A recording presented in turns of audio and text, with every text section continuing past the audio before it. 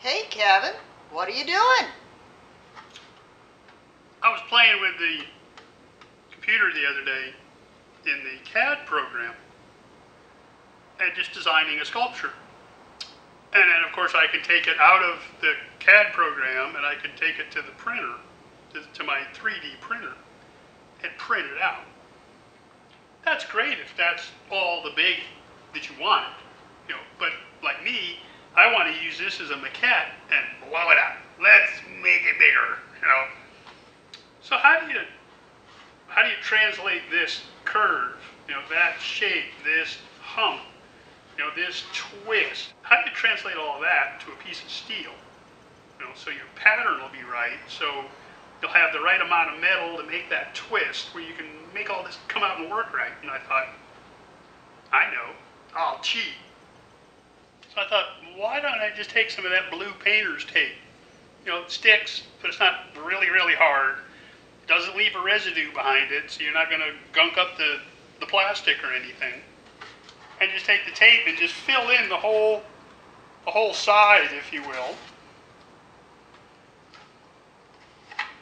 Follow that seam.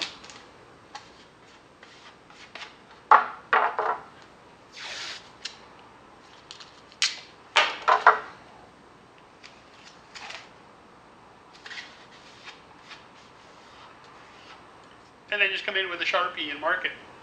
So you can just run that Sharpie right down that seam.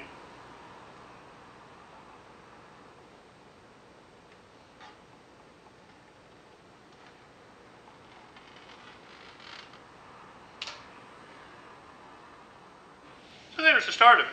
So just keep running the tape up, overlap the sides a little. You'll have to tear it a little, to make it fit, down in that curve right in there. But just making sure it's all flat and all, no air bubbles or anything, and then just trace it out. So this is just a sheet of newsprint. I picked it up at one of the local papers. They had a quarter left on the whole roll, so it's too small to make a new run with. So they were just going to donate it, give it to the Boy Scouts, the Girl Scouts, nursery, places for the kids to play with it. So I managed to get a roll of this. You tear off a little piece, and you can just throw your tape down on there, cut out your lines, and now you've got a pattern. So yes, I cheated and did it all already. So here's the piece. This would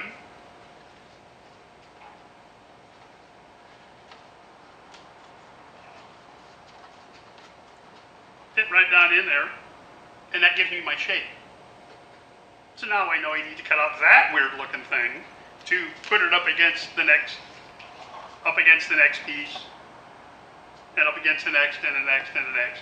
And then I'll have at least a scale.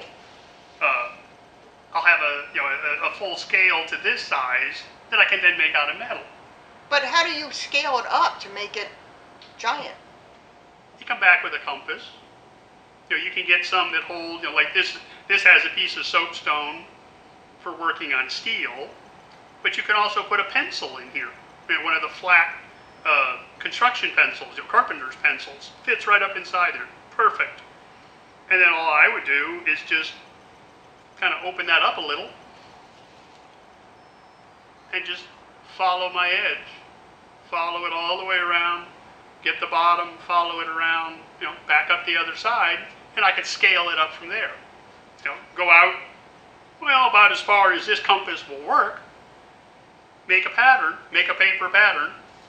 Then I can always take that piece, turn it sideways on a nice long sheet of paper, come back and do it again.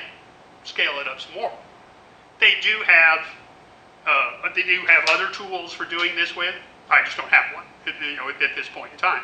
But that's how I would scale it up, get it to whatever size I wanted, or at least get it close enough that then I could just lay this, fairly big sheet of paper on a piece of steel, and then go back to my soapstone and trace it up that way right onto my steel. Cheating, just cheating. So yeah, these are still pretty rough. I just did them the other day. This is as far as I got at the moment. But this is what happens when you scale it up even bigger. So now this would wind up coming in here, and that would be one side, and then another side, and another, and you just keep adding to it, scale it up, and this will be about a 4-foot version. From this, I can bump it up to 8 feet. And then, who knows? Make it 12, make it big. So there's your little trick for the day. You want to transfer, something from a scale up to something bigger. Try some tape, try some blue tape on a piece of paper. Now you have a pattern. Scale it up from there.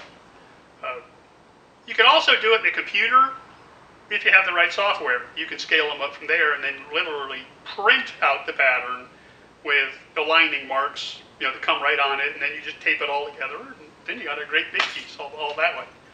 So I'm going to go back to working, and you're going to go right down there and push that subscribe button. And we'll see you next time.